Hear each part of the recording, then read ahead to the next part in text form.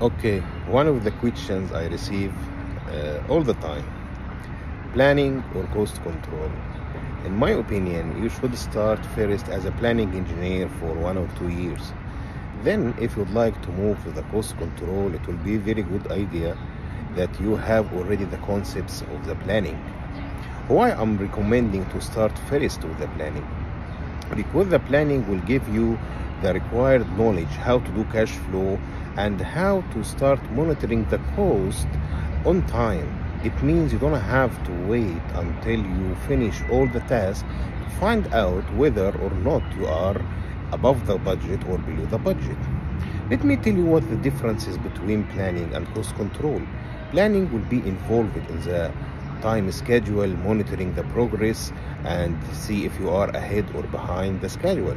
While the cost controller engineer will be focused on the budget. Are we above the budget or below the budget? There are two ways to do cost control.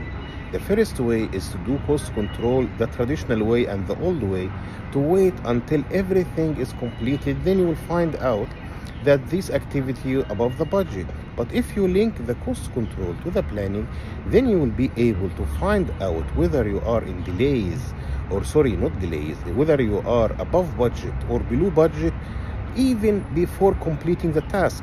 From the progress update, you can find this out. So my advice is to start with the planning for a couple of years at least, then you are welcome to move to the cost control. And by the way, the PMC, Project Management Control, will manage both planning and cost control. So it is very helpful to know both cost control and planning.